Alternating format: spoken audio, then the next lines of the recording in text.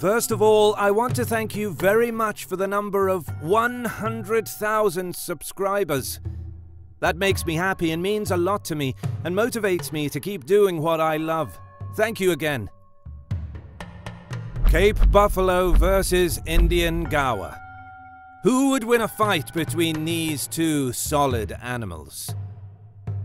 These species generally don't meet one another, so getting them to fight would be challenging.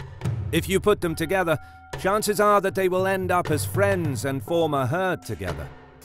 The Cape buffalo, also known as the African buffalo, is a bovine species from Africa that are known for their massive body and unpredictably aggressive and revengeful demeanor, and hence widely considered as a very dangerous animal.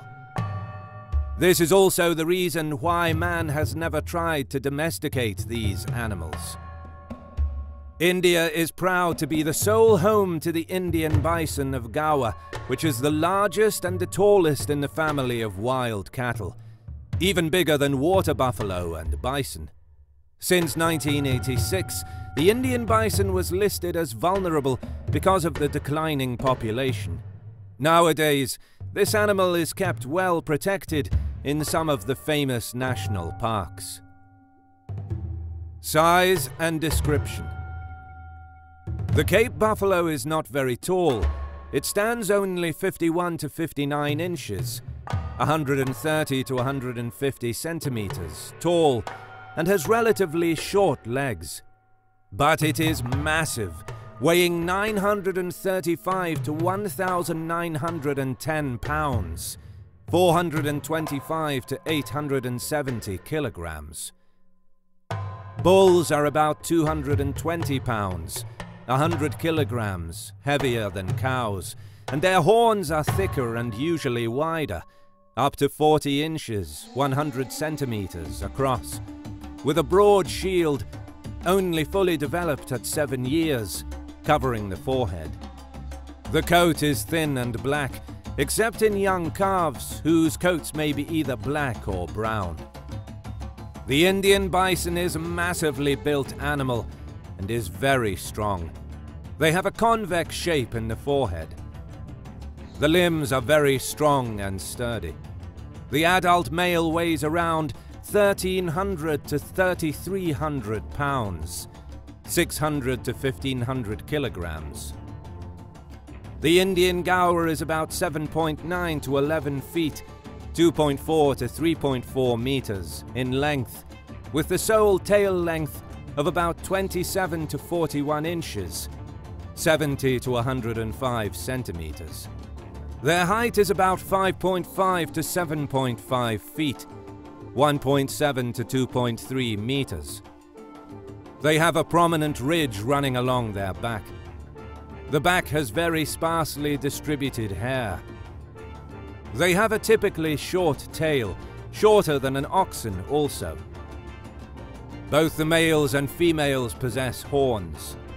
The horns are pale green or yellowish brown in color and are not pointed upward but possess a slightly inward curvature. The newly born bison is light golden yellow in color, which later changes to light brown and then to reddish brown. Range and habitat. Cape buffaloes are well distributed in South Africa and are also found in the rainforests of Central and West Africa. Cape buffaloes are the largest subspecies to be found in Southern and East Africa. They are largely seen in countries like Guinea, Ethiopia, Togo, Uganda, Somalia, Zambia, and Zimbabwe. They thrive in virtually all types of grassland habitat, from dry savanna to swamp, and from lowland floodplains to mixed forest. They prefer habitat with a dense cover like reeds and thickets. These buffaloes need water daily and thus depend on perennial sources for water. The Indian bison is very much prevalent in the Western Ghats. They prefer evergreen forests and moist deciduous forests. However, they can survive in dry deciduous forests also.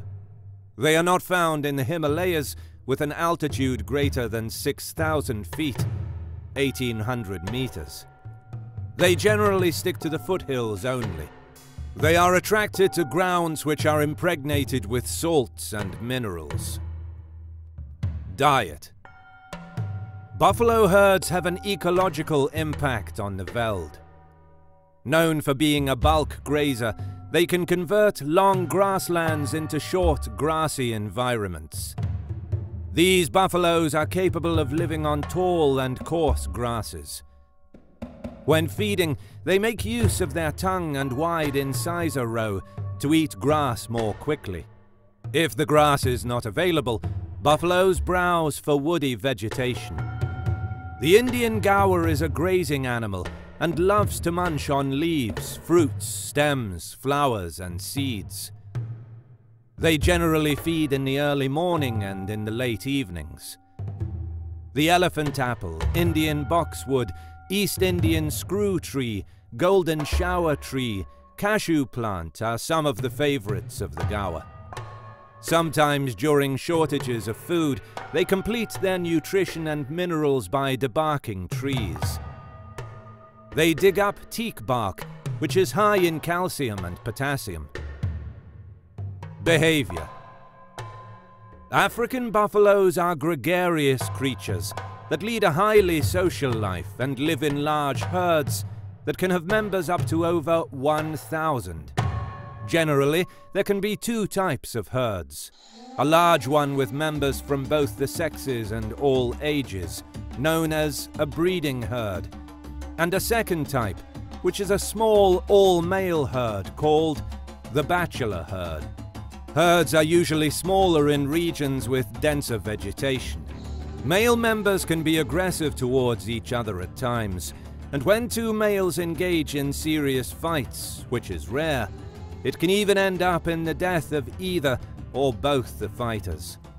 African buffaloes can be a dangerous animal for humans, while even the early trophy hunters considered these beasts as one of the most dangerous species to hunt in the forests of Africa. Herds of Indian bison typically contain 8 to 11 individuals, but can reach 40 individuals. Herds usually contain one adult bull and several cows and juveniles. Other bulls may form bachelor herds, or if advanced in age, become solitary. A hierarchy is established in all herds, with a dominant bull at the top and size determining the order thereafter. Ritualized aggressive behavior is used by both sexes to maintain the dominance hierarchy. Aggressive behavior is characterized by broadside charges and movement of the head horizontally and vertically. Now it's time to find out who would win a fight between Cape Buffalo and Indian gaur. So if you take the biggest of both species, the gaur has the weight and size advantage. However, the buffalo tends to be more aggressive. This aggression is a good compensation for their smaller size. Cape buffaloes have been seen attacking even rhinos and elephants, and are very dangerous prey for lions, as they will generally protect one another and team up against a single predator. The buffaloes generally live in large herds, while gaurs prefer smaller herds. In my opinion, if the animals weigh the same, the buffalo would win because of its aggressiveness and because it has a thicker neck compared to the Indian bison. Let's not forget that the Indian bison is a domesticated animal compared to the Cape buffalo.